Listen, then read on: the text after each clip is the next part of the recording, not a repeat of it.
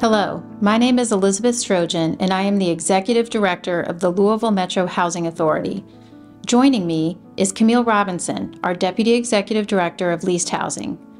In LMHA's ongoing effort to increase transparency, rebuild trust, and strengthen our operations, we are here today to provide you with information about our Housing Choice Voucher Program, commonly known as Section 8. The Louisville Metro Housing Authority operates the largest Section 8 program in Kentucky. Our Section 8 team administers nearly 11,000 vouchers, demonstrating our significant impact on the community.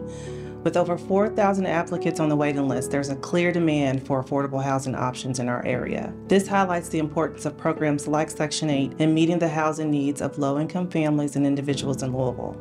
Access to affordable housing enables families to allocate more resources to education, healthcare, and job training, fostering economic mobility and reducing poverty over the long term. Section 8 helps strengthen communities by promoting stability, economic growth, and diversity. It provides essential support to families in need while benefiting the broader local economy.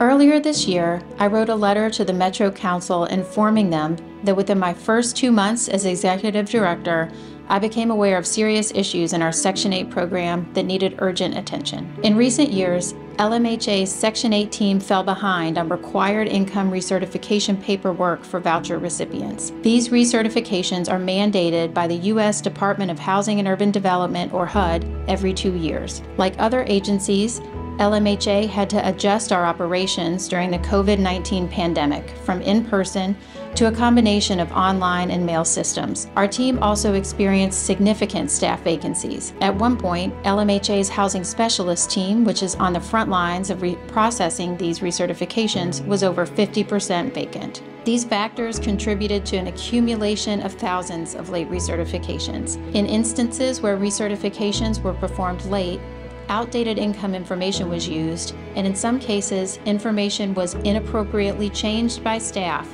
in an attempt to hold voucher holders and landlords harmless, until up-to-date and accurate information could be obtained and updated. The impacts of these issues have been significant and far-reaching. For some voucher recipients, it has meant long lines and wait times to get help from the Section 8 team. For some landlords, it has meant late payments and unclear communications. For LMHA staff, it has meant low morale and a near constant state of feeling overwhelmed. However, we are here and committed to doing better.